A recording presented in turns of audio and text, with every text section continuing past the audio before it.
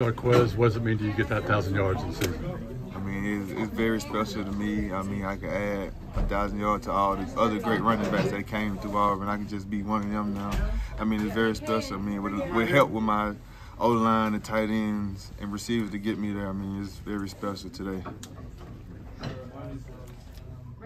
How cool is it to go into a winning locker room? I know it's been rough at times the last 2 years, but to go in there after a victory, how much better does that feel for you and your guys? I mean, it's always better to feel a win than a lose. I mean, I feel like this gives us momentum into the next 2 games we got to finish this season now to make us bowl eligible. I think this gives us momentum to go out there and just dominate these next 2 teams because they are beatable. You've seen some really good receivers in this conference. To see what Cam Coleman was able to do today, especially with that one-handed grab, what was it like getting to watch him play? I mean, he's going to be very good in the future. I mean, he's good now, but he played well today.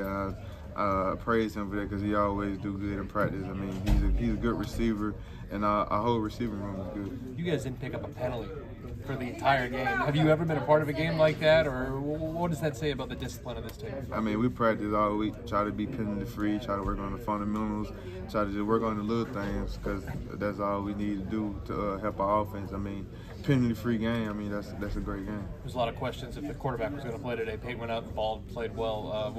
What would you say about his performance? I think he played really good today with the things we giving him. I mean, he gave the receivers targets. I mean, he gave them 50-50 balls and the receiver made plays. That's all. I mean, he played great. Thank you.